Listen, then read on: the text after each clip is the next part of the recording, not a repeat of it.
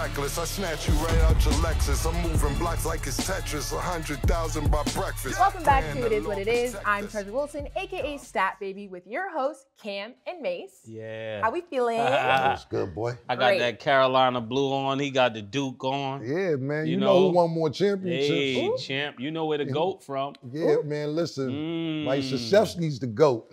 College basketball. Oh, you right now. Okay, so we have a special episode today. Yeah. But right now, we know the NBA playoffs are in full swing. There are the winners and the losers. But overall, what players and teams do you think have the most to prove?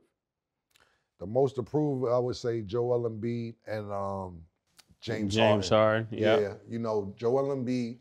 A lot of people probably don't even remember that he first started saying about 10 years ago, trust the process. Yeah. Trust When the is process. God damn, my nigga. How long is this process? Yeah, you know, at the end of the day, I respect the process, but where's the finished product? You know what I'm saying? So if it's most approved, I'm going to say that because James Harden also left to get a championship. He turned down $103 million for 2 years to join a championship team. It wasn't Philadelphia at first. It was the Nets. Ended up in Philadelphia.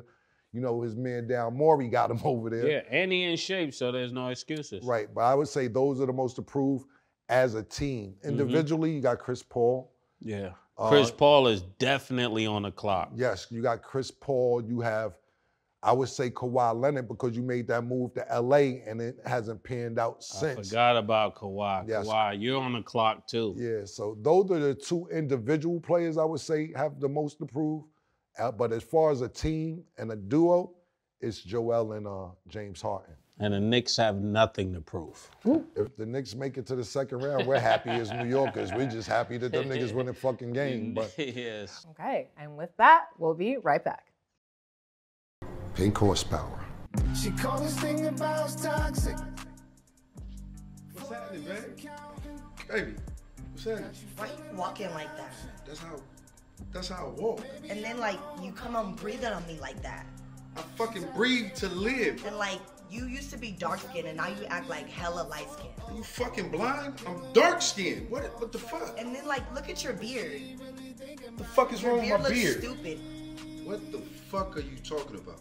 No, I don't even like it. The way you breathe in, all of that. Has this ever happened to you?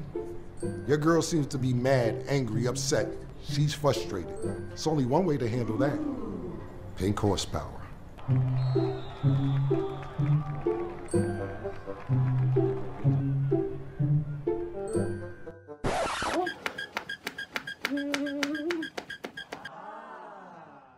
But your breath is really refreshing. No. I'm just trying to give you a massage.